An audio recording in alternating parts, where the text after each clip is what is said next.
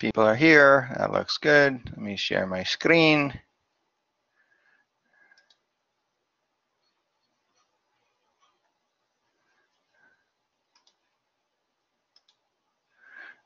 Okay.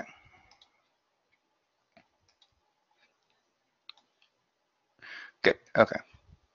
So what we're going to do first is we're going to count our, let me make this bigger so people can see it and basically so I can see it. All right. So I have 2, 4, 6, 8. 2, 5, 6, 8, 9. Below 4.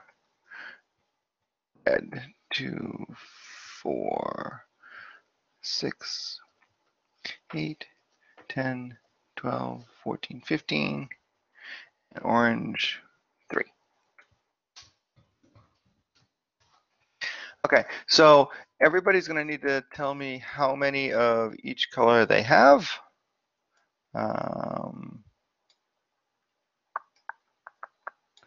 There.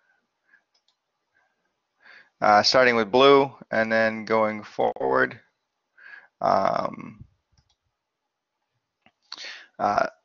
So who's counted theirs yet already? Anybody?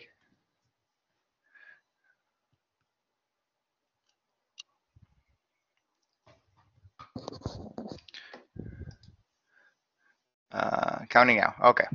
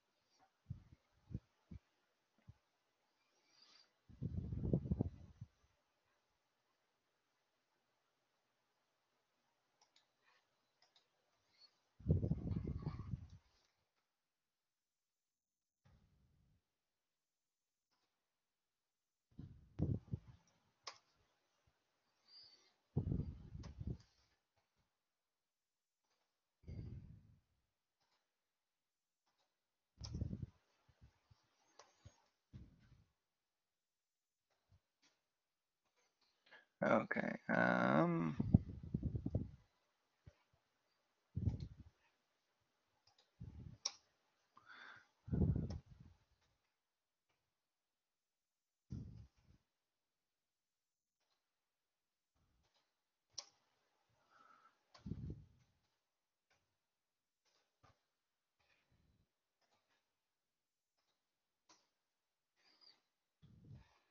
Okay, so people are starting to give me values here. I feel like I'm doing an election. All right, so 5 blue, 6 green, 4 yellow, 20 red, and 4 orange. Blue, 10 green, 7 yellow, 18 red, and 3 orange. Where are we getting this from? Am I missing something? Counting our Sour Patch Kids. Oh, right. So you just open a box of Sour Patch Kids and then figure out what you got.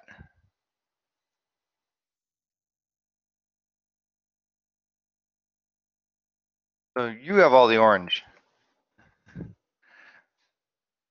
5, 11, 8, 19, and 7. On mine, you wrote 1 green instead of 11. Oh, thank you.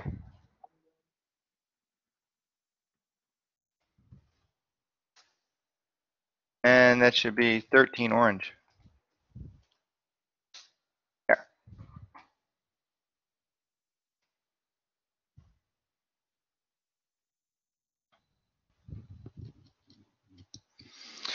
So those of you who just joined, we're just counting up our Sour Patch Kids. And then I'm putting them into a spreadsheet so we can check the distributions and see, are they evenly distributed? And I'm going to say no just by looking at the data right now, but we can prove it. And so you can just put them right in the chat.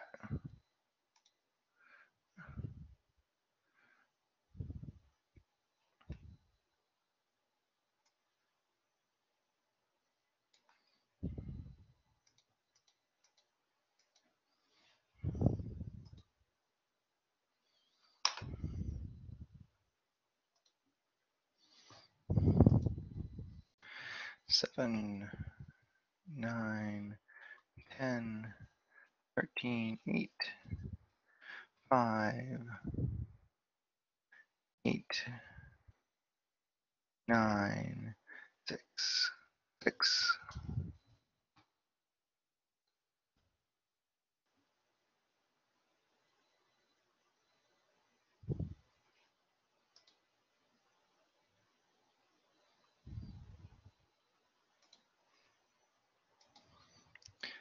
Six, 12, 7, 10, 12.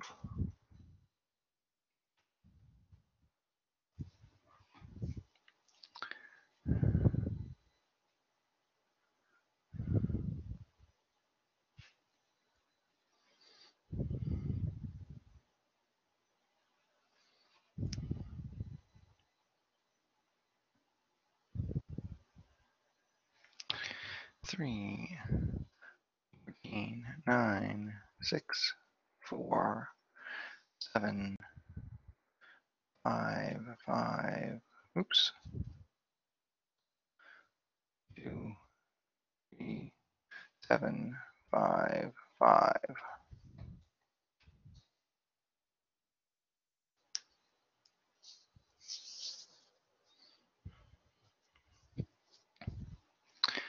So I need,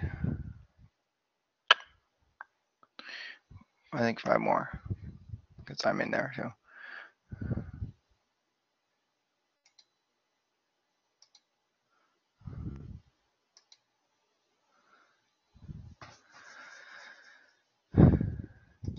So does everybody put in their values? Just in case you forgot some, that's fine.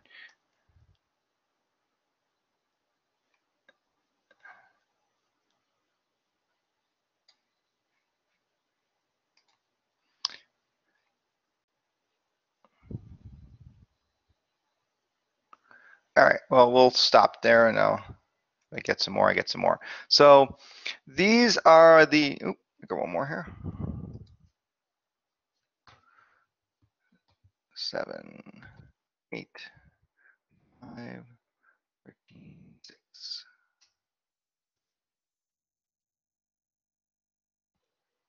Okay, so these are our observed values. This is what we, here, I'll zoom in on this. This is what we found, okay, from all of our, I think, 12 boxes of Sour Patch Kids. And so what we want to do is we want to find, I don't want that one, home. And I'm using Excel because it's bigger to see and that takes the numbers easier. We can do this with our calculator as well. It's just that we have to tally them all up and then put the numbers in and count them. So this here just counted them, everybody's, and totaled them up. See, I had them sum up each column. So as things get added, this thing observation went up. So what we need to do is we need to find out how many total things there were. And we just do that by adding them all up. Now, the expected value depends upon what they say the distribution is. With Skittles,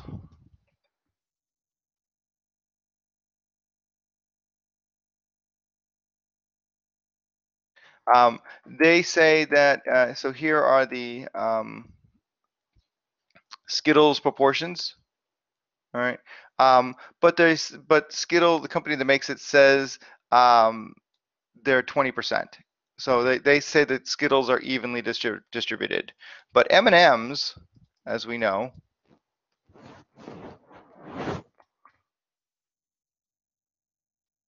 have a different distribution, and they are here 24%, 20%, 16, 14, 13, 13. But they stopped printing what the distribution was, only because what happened was every school that ever taught statistics in the chi-square would then test it and see if it was right. And because M&Ms are made at two different facilities, and each one has a different distribution.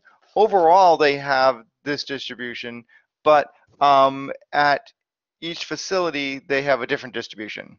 So they're like, well, which part of the country did you buy it in? And that will tell you you're going to get a different distribution. So, and now that they have all kinds of colors and stuff like that, you can get anything you want. It changes even more. The other thing, the other one that I've done is Fruit Loops color distribution. And oops, somebody just pinged me. Got one more. Okay.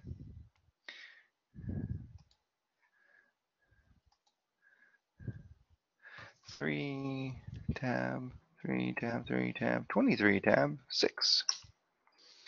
And so Fruit Loops distribution also has an odd distribution. I think I actually have it in the classroom. And weekly work.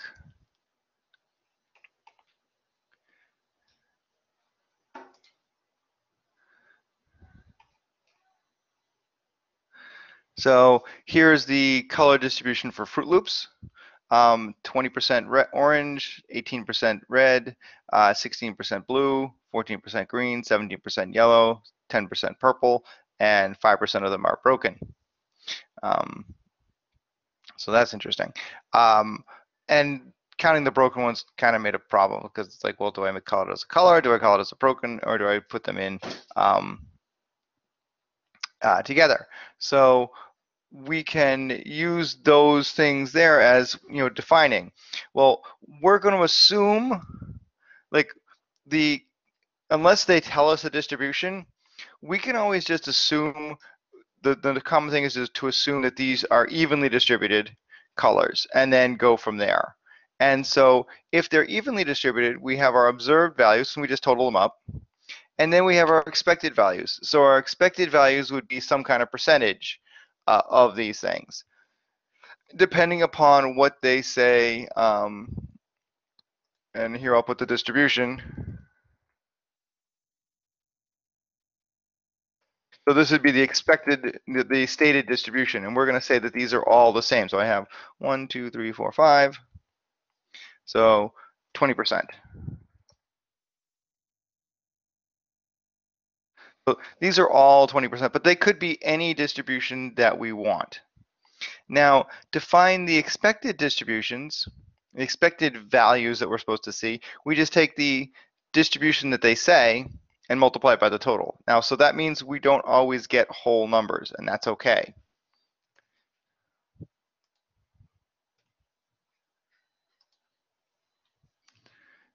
And if you know anything about Excel, the dollar signs just say lock that in place so that when I drag down, it doesn't change. And so I can add those up, and you'll see that those are the same numbers. Okay. So the next column that we deal with, John Judge. Okay. The next column we deal with is our observed minus our expected. Now I just shortened it to O and E just because it's easier. Here, let me just center those just because it looks nicer. And they're not kind of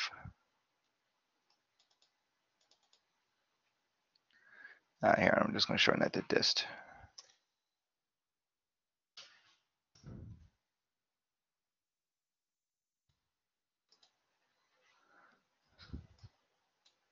Yeah, that's better. All right, so O minus C just means I take the observed value and subtract off the expected value. So that's easy enough.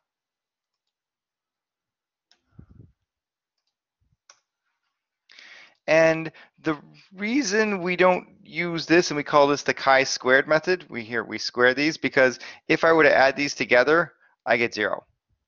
So because we're taking the totals and these total things add up to the same number, or they close enough depending on rounding, they're going to be 0. So we have to square them to get rid of our negatives. So notice some things are way overestimated and some things are way underestimated. So we want to square those things. So we want to square this number so we can get rid of these negative signs and then deal with what they are.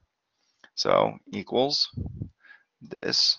And in Excel, this little caret here just means raising to a power. So, and we get that, and we can again copy this over. And so now notice we get this sum. All right, we have this sum thing that we're going to deal with. Then, and it's not this sum either that we need actually this sum here. So this one is equal to this number divided by our expected value. Equals this divided by this. And we drag that down. Okay, and then we notice we get ratios. Okay, and so this is one of these things where we're going to get a really large number. Okay, because we're finding the ratio. These are huge numbers divided by big numbers. So we get we can get huge values here, and we still are interested in small values, because what this says is that this here is our chi. This value here is our chi-square value. So we've actually calculated the value that the test statistic. This is the chi-square test statistic, and then we put it into our table or our chart, or our, and look for the p-value to find out whether or not we should the null hypothesis is valid or not. And the null hypothesis is always, is this true? The distribution that we've been given is right. And the alternative is that it's not right, like the data doesn't fit the distribution. So this, and if we find the p-value of this, right, we can come here and find the p-value equals square distribution of this number with the degrees of freedom, and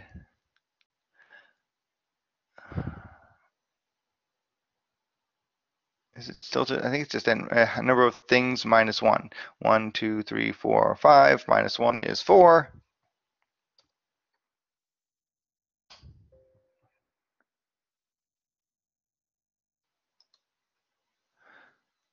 Here, oh, cumulative.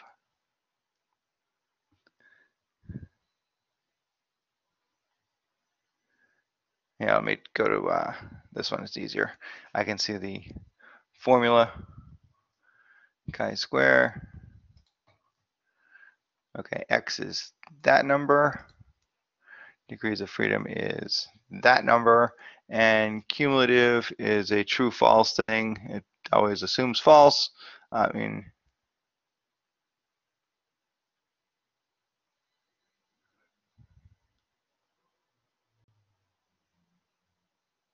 So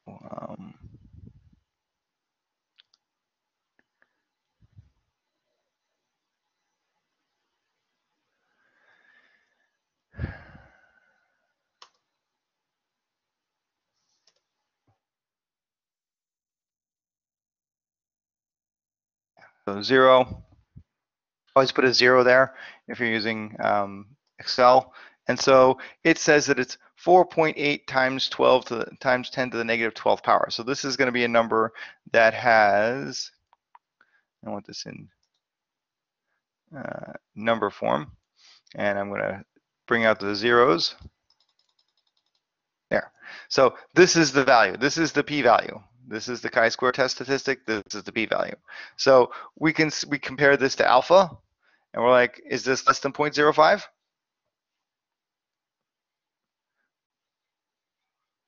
Anyone? Anyone think this is bigger or smaller than 0.05? Smaller. Much smaller, right? So we then reject the null hypothesis that this is the correct distribution, and therefore we assume that they're not evenly distributed, which is kind of what we looked at when I looked at the values. We're like, oh, we seem to have a lot of reds, in our groups, and like when we looked here, we can just see most people had a lot more reds than everybody else. Only a few people even had red wasn't their highest one, okay, out of the group. And those people that didn't have red as their highest group color had green as their highest color. So those are the two, we can see most common colors in the list. I mean, some people had way more reds than everything else, like full boxes of reds. So we can assume that they're probably not evenly distributed, and we can go look to see, is there a what are these things? Sour Patch Kids.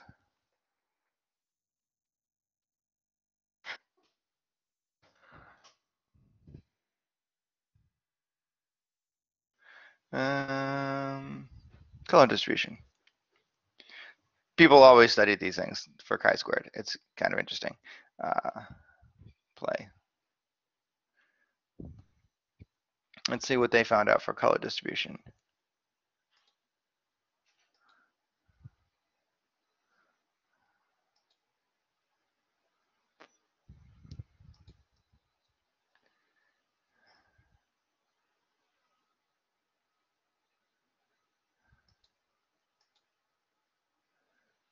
And so here's their observed values and their expected values. Like they assumed, again, they would be evenly distributed, so they didn't know. So if we don't know, we assume that they are evenly distributed. And it, as a present, nobody seems to have an idea, an exact value. Let's see if it's in here.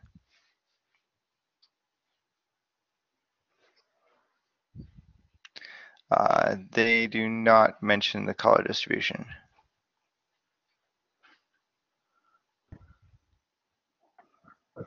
Nope. Okay. So because they don't mention it, we always just assume that they're evenly distributed, unless we can find something else. We now say, yeah, no, they're not evenly distributed. That's all we can tell. We don't know. What was that? I said, oh, mine are blue. All yours are blue? That's funny. You got a bad batch. Or somebody came in during the middle of the night and ate all the other colors, Sean. Yeah, no, I'm just saying, I got about 20 blue. Yeah, I mean, it happened. So we look to see, are these things, do they fit the distribution? And that's what the chi-square does for us, is we just test the distribution that we've been given from a specific thing from a population, and then look to see, does it affect another population? Or we look to see, are these things evenly distributed?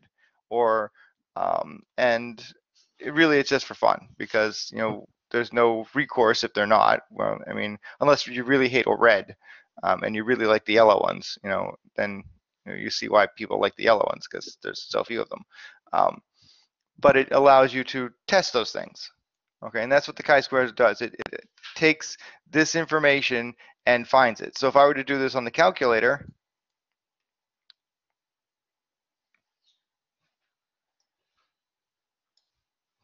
no, I want you on this side so I can see it. All right, clear, exit, quit. There. Okay, so I'd go into the calculator and I could put this data in statistics.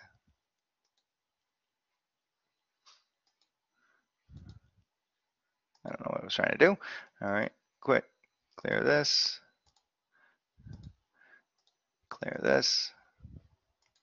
And I can do each one of these things that are in there. I have my observed, which is 62, 104, 81, 157, 77.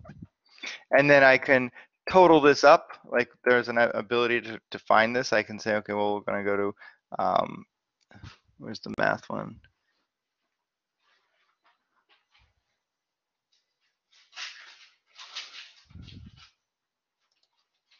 List. Yep, there's math.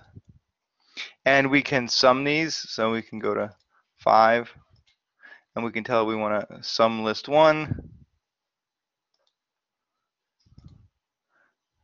And then we're going to divide this by 1, 2, 3, 4, 5. Okay, and so that gives me my value, my expected value. If I had a percentage, then I would, take this number, so it's list 1 times, I would probably put these 20% in the first list, and then I could then multiply list 1 by list 2, and this would be list 2. Then I can multiply those and find list 3 by that way. So there's all kinds of ways I can do this, but because I know that I'm assuming these are evenly distributed, I had to add them all up and find that number. So then I'm going to just copy it down.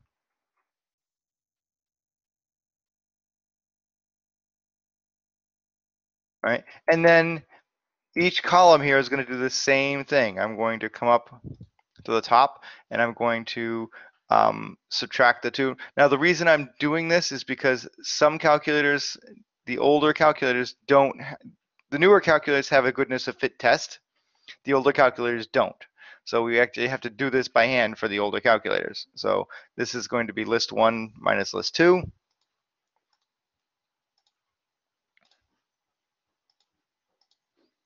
And that gives me those match. This next one says I'm going to come here and I'm going to square this. So this is going to be list 3 squared. I get those numbers.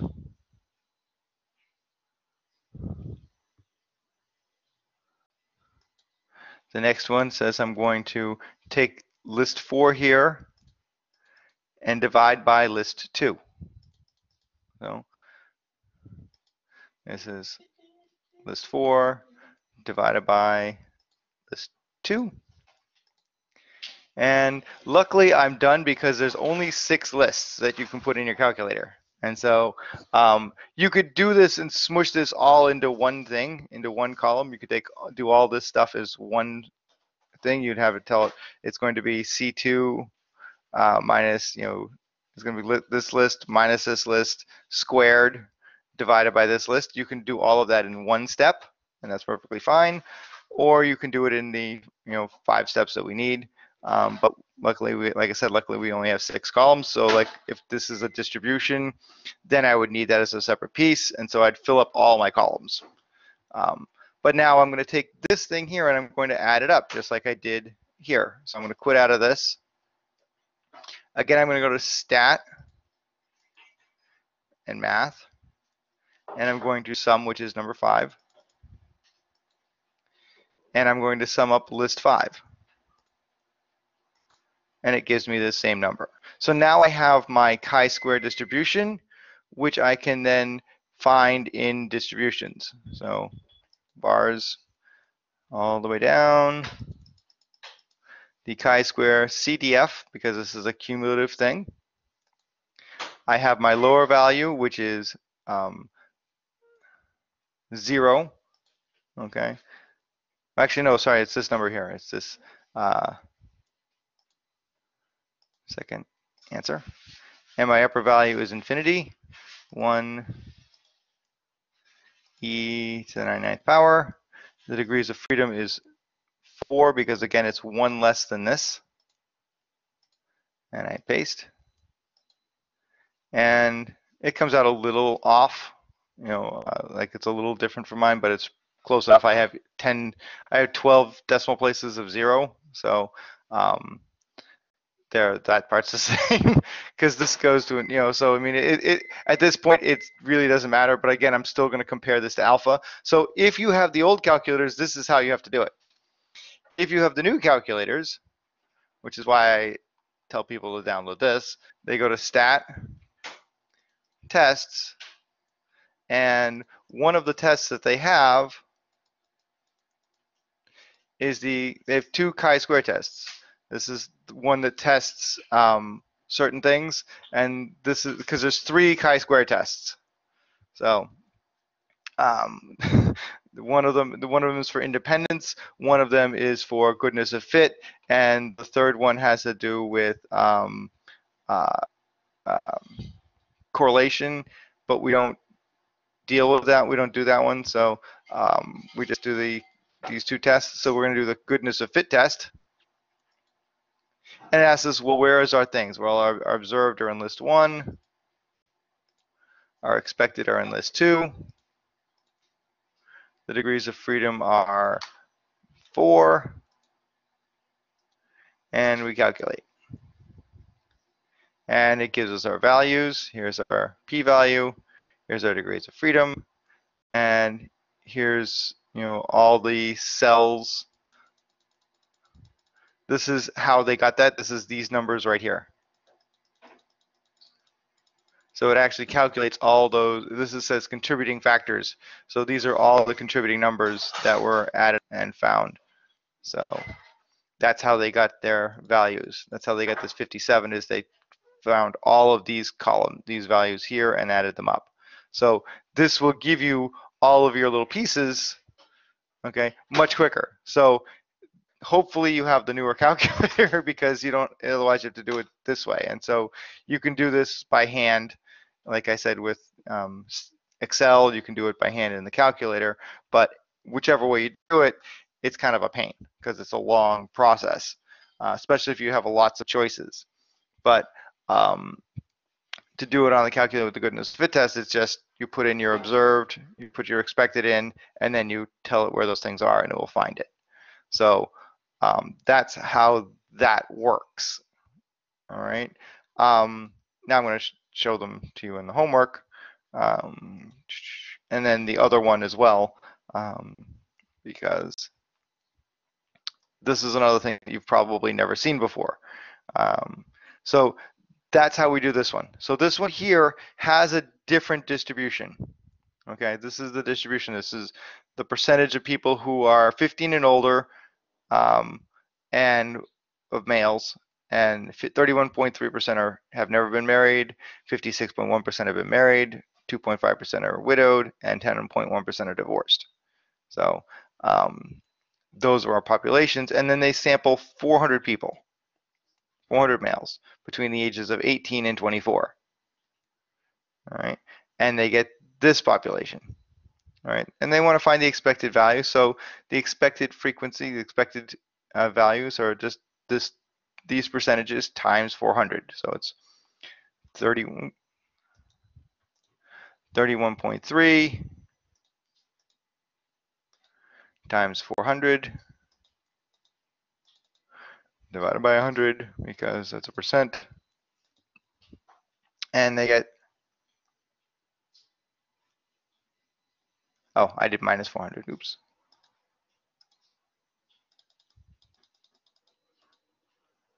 Times 400, that's better. And so you get this number, and you do it for each one of these things, all right? And that's how they got all of their values. And then so we have our frequency and our expected values. Those we would then put into our calculator and do the goodness of fit test, depending upon which method we have to do. The null and alternatives are always the same, that the data distribution, so the known distribution matches our sample, we think is right, and that it's wrong. So it's actually not true. Okay, those are the 2 things we're trying to test, always. The degrees of freedom, like I said, are always 1 less than how many things there are, because that's what usually, like, we're going to get into a couple, one other degrees of freedom, 2 other degrees of freedom, which are a little different, but we'll deal with those in a second. Not too big of a deal. But it's just n things minus 1, so that's how they got 3.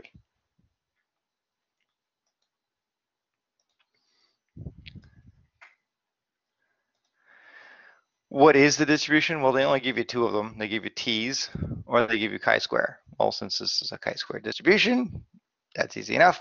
This is the degrees of freedom here. So we had chi-square with 3 degrees of freedom.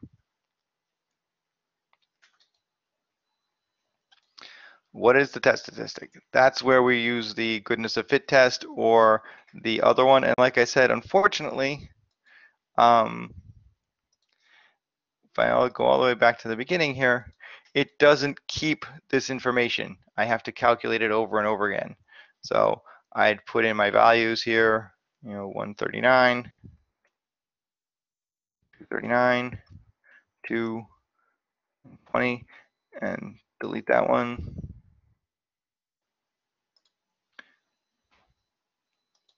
Delete that one there.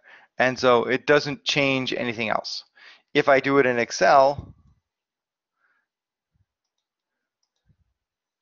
here I can put my percentages in.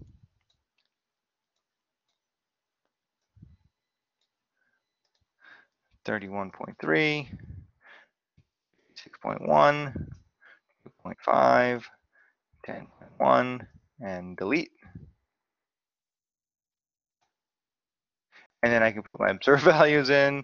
139, 239, 2, and 20.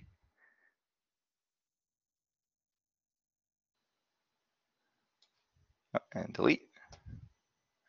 And so it gives me my correct things all the way through. And I'm going to just delete this one because they aren't a thing. There.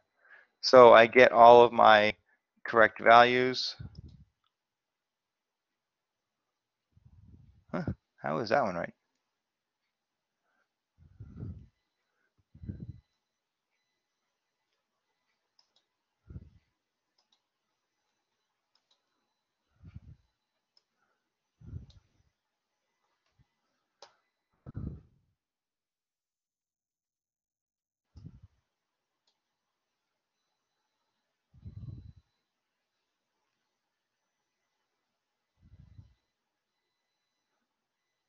Oh, that should be 0. Okay, so it's rounding. That's why. Okay. And so you might get stuff like this where this isn't quite 0, just because these things have been rounded. So there's decimal places in them in here. And so the rounding is off just a little bit. So that's what happens, and how we get those not quite perfectly valued numbers. But this gives me my test statistic, which is find at duplicate decimal places. So everything works out great. I can also, like I said, do it in my calculator and get that. So again, if I were to do this, I have my expected values here.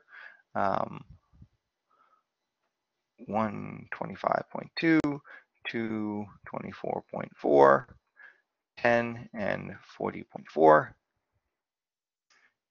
Delete that one.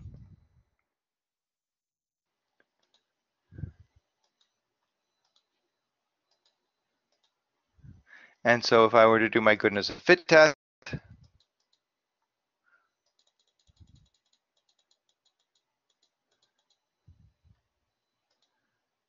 list 1, list 2, this is now degrees of freedom of 3. So I'm gonna make sure you put that in there, right? And then calculate. I now have my, here's my test. Here's my test statistic. Those are the same. And again, these are just off slightly, but it's still so many decimal places that it's not so bad. And this rounds to 3 anyway, so does that. So they're pretty close. At that point, it's negligibly different. What is the p-value? They both round to 0.003. So, and then what does it mean? Well, it's the probability of getting this distribution if the null hypothesis was true. Always, that's what it means.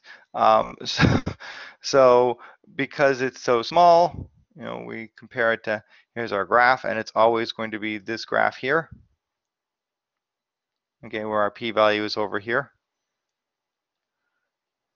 Because again, this is between, this is outside of the between, this is greater than, so this is the only one that's left less than. And notice it isn't a normal curve anymore. It's kind of close, but there's a lot of skew. And the reason there's a lot of skew is because these numbers tend to happen, our test statistics tend to go really, really, really far out, and it can't go any further than 0. So we'll never have stuff over here. And so there's a very short space that this could be on this side, and this can go on forever. So it's always going to be skewed to the right. Again, what is our alpha? Our alpha was told to us, and again, if it wasn't, then it's always 0.05. So yeah, right here, 5%.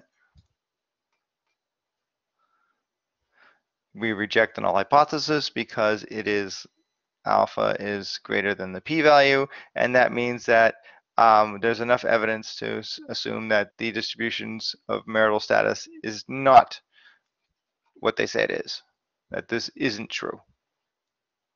Okay, for at least this population, for the 18 to 24-year-olds, which makes sense because it makes perfect sense that there weren't a lot of widowers, and that more people are not married, because again they're 18 to 24. So, although surprisingly there's a high number here, but it would make sense that there aren't a lot of widows at that point. So. This one is just like this one, except you have more values, and they tell you that they're evenly distributed. So if they're evenly distributed, it's like our Skittles problem, where the distributions are the same. And we have 1, 2, 3, 4, 5, 6, 7 things. So this is just 1 out of 7. 100%.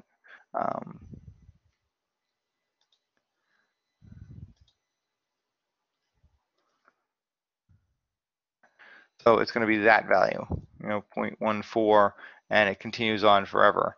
But we just take the 132 and divide it by 1 divided by 7, and do each of these. And we take this thing here and divide it by 7, and it'll give us the same number all the way down, because we had 1,419 people. So 7 doesn't go in there nicely. So that's why we're going to get this decimal at the end. All right, and that's okay. You can have not whole people in this. This is the only place where that makes sense. Everything else is exactly like this previous problem. Then there's these two, which are the other type of chi-square test. And what we have is we're looking to see, are they independent? We're testing for independence. And what they're saying is we're looking to see, is the type of car you have dependent or independent of the size of the family you have. And so they make a matrix. All right, we have a contingency table. That's what we called them in chapter 2. And this one everybody has on in their calculator, so I'm not going to save that. So we go to our matrix, which is probably the first time you've ever turned it on, and it's right here above the x to the -1. All right, and we're going to put in a matrix. So there's not even a way to clear these. So once you make them, they're there, and you just change what they are. So we have a 4 by 4 matrix.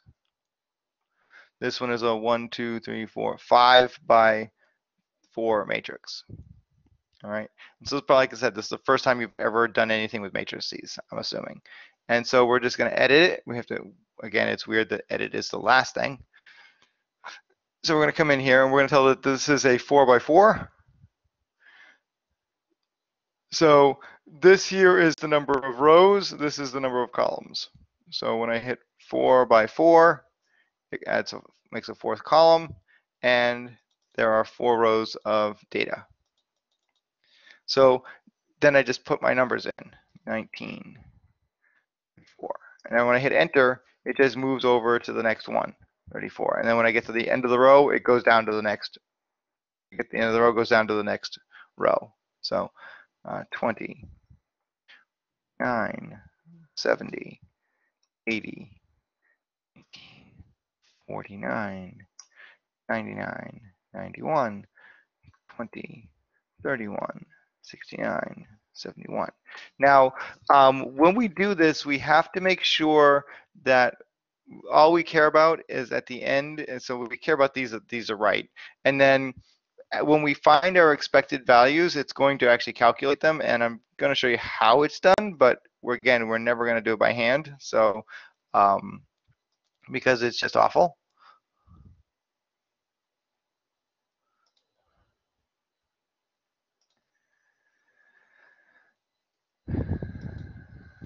Let me grab this snipping tool.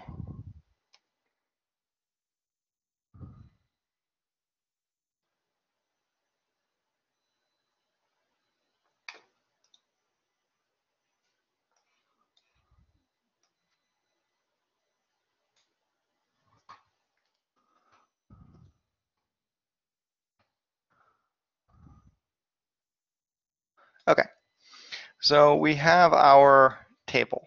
All right, now to calculate the chi-square, let me place the image. All right, we have to find the grand total and all of the column and row totals. So we have to actually add on to this thing.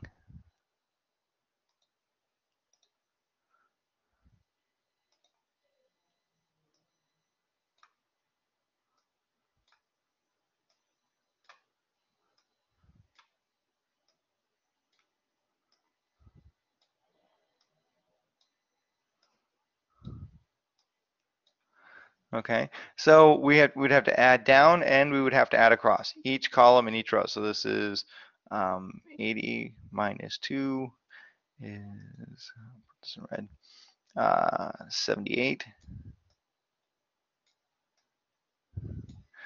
And this is, that's 100, that's 98, and that is, oh yeah, let me grab a calculator. That's what, since I have one, I'll grab one. 34 plus 49 plus 49 plus 31, 163.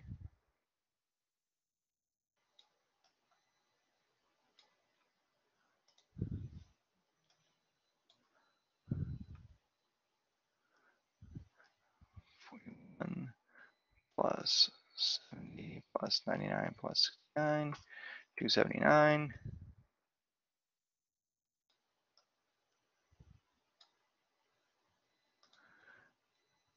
$34 plus 80 plus 91 plus 71, 276.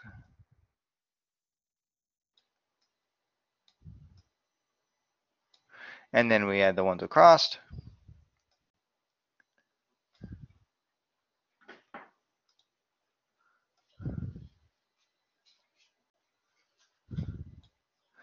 $19 plus 34 plus 41 plus 34, 128.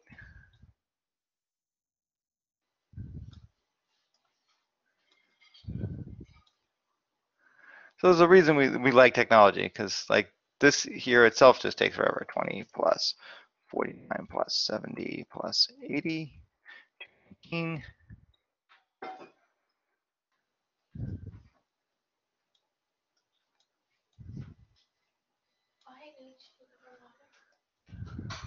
$19 plus 49 plus 99 plus 91, 258.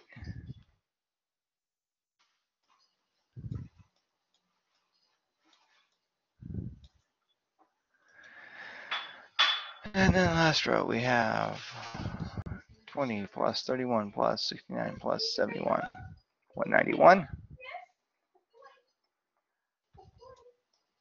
Now we have to find the grand total. I'll make that in green. I probably should have made those a different color too, but 128 plus 218 plus 258 plus 191, 796. And we'll just make sure that that's right by adding these across. 78 plus 163 plus 279 plus 276. 796. Yay. Okay. So far so good. Now, to find the expected value, we take the total of the row times the total of the column and divide by the grand total. So I have 128 times 78 divided by 796. And that comes out to be 12.54.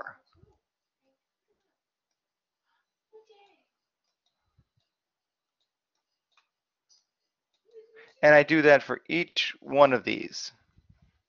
Then I find the difference. And then I multiply them. So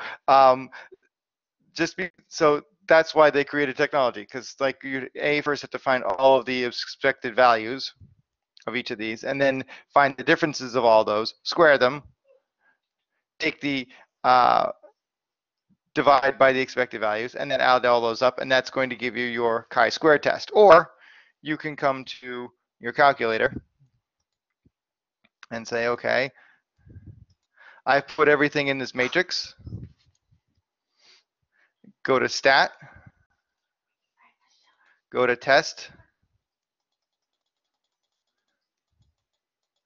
come down to chi-square test, which you all have, and hit enter.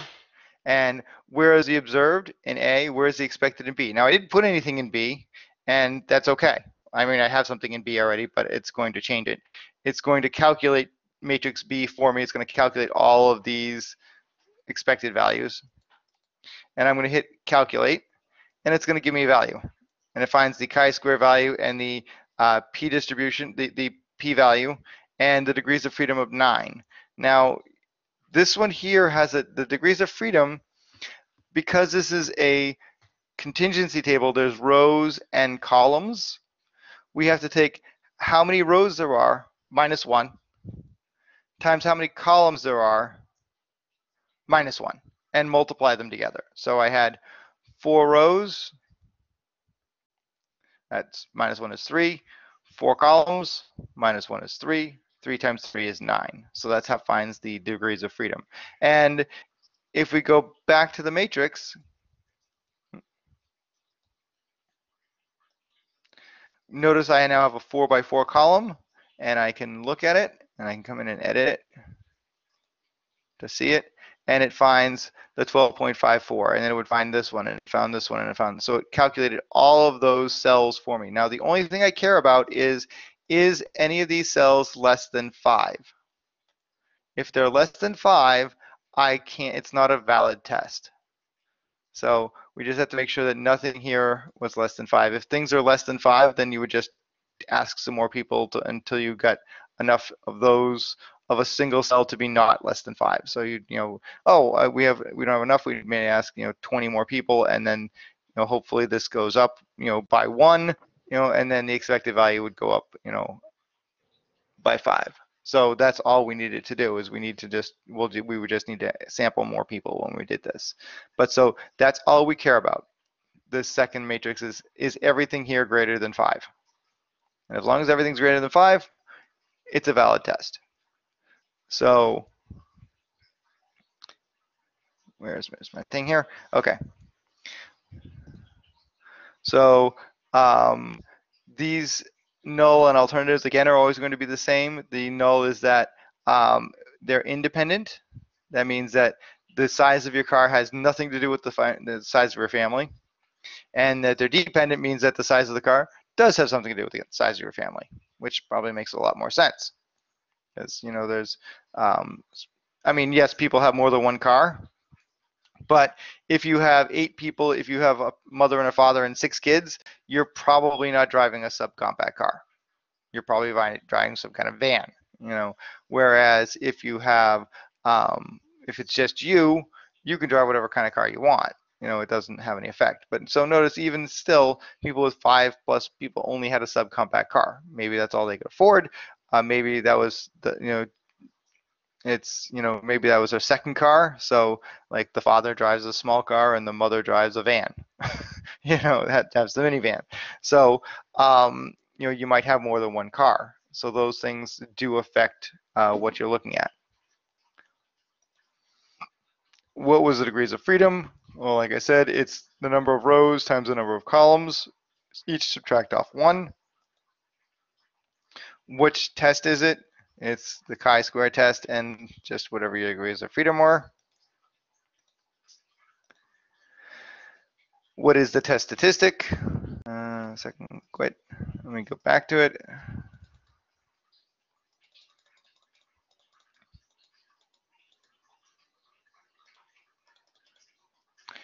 14.55. What is my p-value? 0.10, round this to 4 decimal places. Well, 8 rounds out to 10, which means that's a 0. We add 1 here, so that's where they get the 1040. And again, it's the probability of getting this distribution if the null hypothesis is true. And because this is bigger than what is the graph? Again, it's always going to be the p-value is over here. So even on this type of test, so even both types of tests, we're always looking, for a greater than. So, and then what is the alpha of 0.05? We're not rejecting because with a p-value of 0.10, that's bigger than 0.05, so we don't reject, and therefore we think that there isn't enough evidence to say that they are not that they are dependent upon each other, because like I said, you could have more than one car. So it's very, because like if this was dependent, we would see very few cars over here in large families, and we would see very few cars over here in small families. But because these are independent of each other, based on this information, we reject the null hypothesis, and that's what we're saying, is that they are probably independent. And then the next one is the same kind of thing. All right, and so this one here is one where you're gonna have to check just to make sure that, because notice you have a lot of zeros. So are these things less than 5? It's not going to change your work here, but you would want to check that. All right. 10 o'clock. Woo. I'll leave you those because that way you can each play with one. And like I said, if you go to stat tests,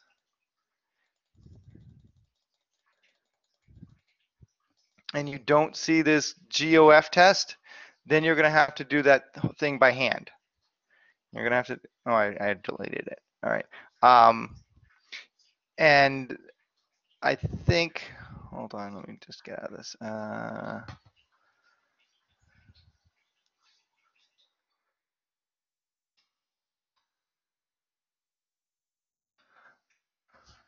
This.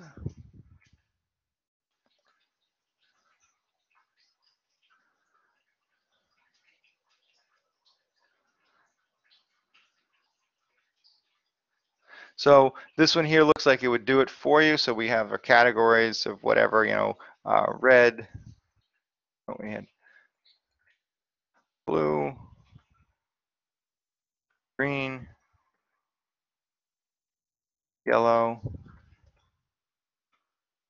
orange, red. And then it asks you to put your observed and expected in. And so we could have done that. And then our level of significance, and it will calculate it for you. So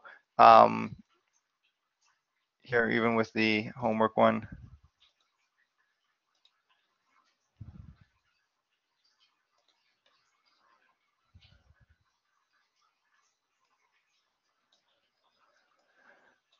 Let me go back. Unfortunately, if there's only 5, it's kind of hard to do the one with 7. Because the one we have is 7, so that's kind of that one won't really work.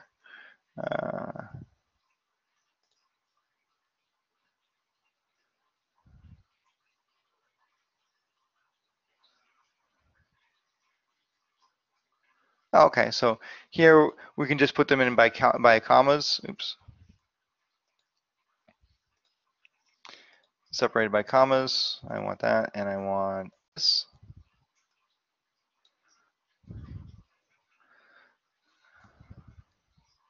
(136, 239, 3, and 22). 136, comma, 239, comma,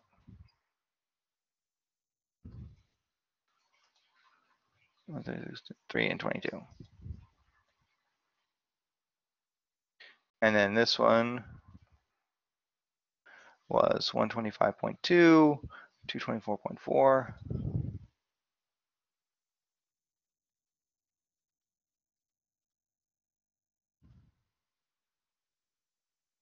Uh, 10 and 40.4.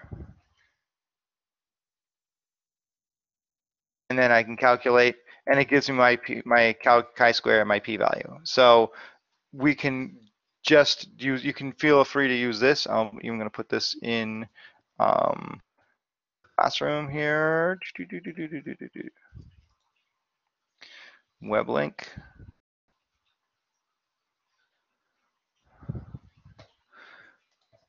URL, and it's called the chi-square goodness of fit calculator.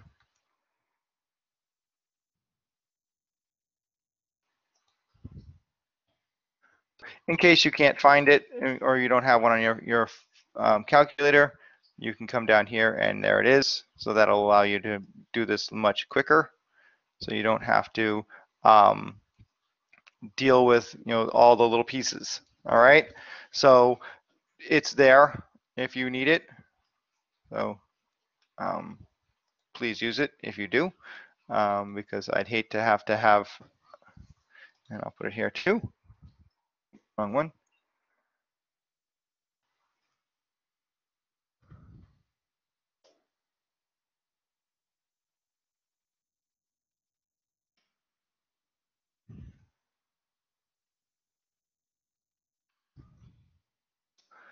There's the link.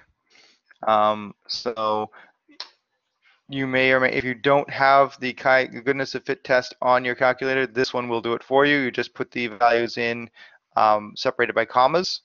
So like in the next problem, you'd have your observed values and then the expected values are just all going to be the same number. So you just make sure you have 7 of them, and it will find the test statistic and the p-value for you. So that's nice. And you don't have to do any extra work. So yay, technology. All right. Any questions on any of these things?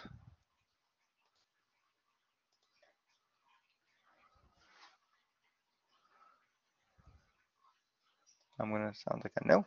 I actually have a question. Yes. On that last question on the, does it matter that it's grouped together like 20 to 29, 30 to 39? Nope. Because they are put in, like, those are just like groups, like you said, they're just groups. We don't care what they are. Like this isn't a number. These are the numbers here that we're interested in. Okay. Okay. So this is just the title of the group, the age of males. Okay. And this is how much life insurance they have. Okay, so this could have been anything. Like it's just like the kind of car the family size. Yes, sometimes things are in by numbers, but those aren't really the numbers we're dealing with. It's a family size of 1 had 20 people had a subcompact car, and 35 had a midsize, and 39 had a full size, and 34 had a van. The men between the ages of 40 and 49, 15 of them have no life insurance. None of them have between 50 and 100. 35 have between 100 and 150. None have between 150 and 200, and 30 of them have more than $200,000 in life insurance. So this is just a grouping, not how many of the things happen. Okay? So you're not going to include this number in your table. I did just notice that apparently there was the test is happening. I'm going to be nice, and I'm going to change the schedule so you can, it's not, because it looks like it says it's due Monday. Yeah. All right. I'm going to move it to after Thanksgiving, unless people have a qualm with that. Thank you. That would be excellent. I mean, I can leave it this time, but I just figure, so it'll be due that week there.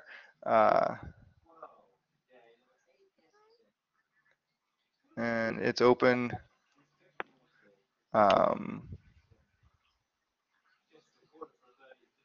hold on, let me just change this here. So my mind is, when did it open? It became available on November 14th. So I want to just change that. That's fine.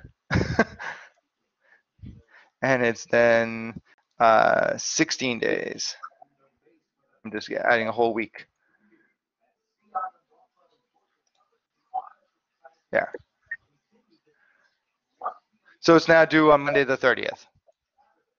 So that gives you a whole nother week to, I realize some of you have probably already taken it, but if not, this gives you all of this week to do it, so you can, like the upcoming week, so you can do it after Thanksgiving. And we're not here on Saturday. We have no class next Saturday. I mean, I have no class ever, but you know, like I tell my, the joke is, how do you know if you have corona? You don't have a sense of taste, and then you look, well, look how I'm dressed. I've never had taste, so I couldn't have lost it. But we don't have class on Saturday, next Saturday, you know, so you can sleep in and take the test. No class next week. Yes, correct. I did mine last night. Oh, well, I just saw that it was due this week, and I was like, oh, wait a minute, let me move it. But that's okay if you. How'd you do, Leslie? Good?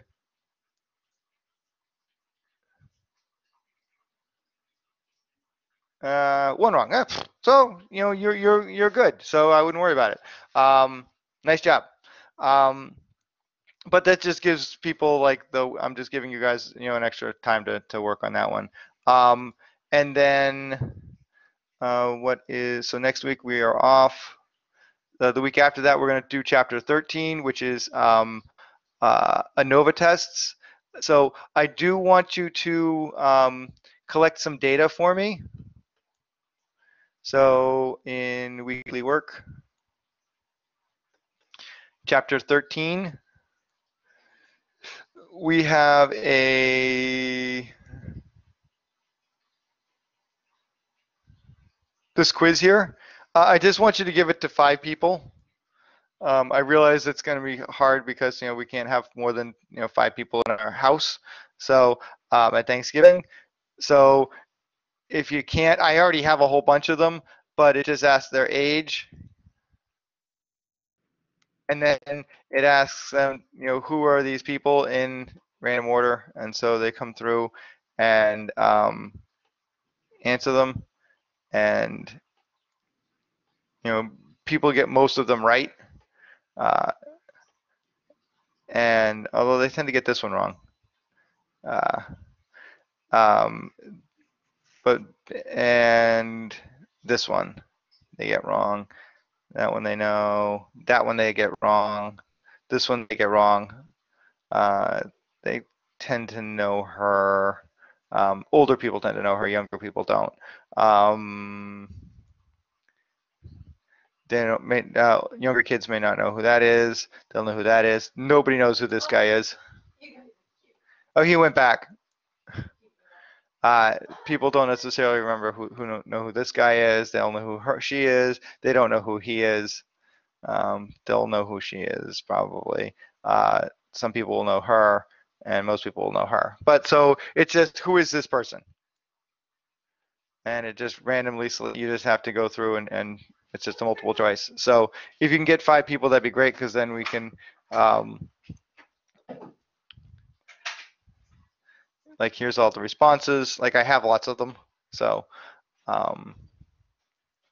and then we'll do an ANOVA test based upon age groups and how many, the average number of things that they got right. So we'll look to see, we'll break it up and go, all right, and how did each group do?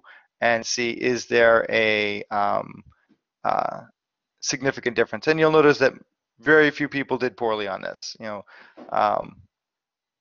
2, 3, 4 people got less than half of them right.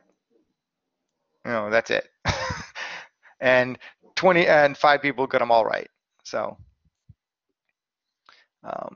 so those are, you know, and we have 155 of them, and I'm just collecting them from semester to semester. So that way in case something like this happens where we can't get anybody or people forget, I still have plenty of responses. So if you don't get them, that's fine.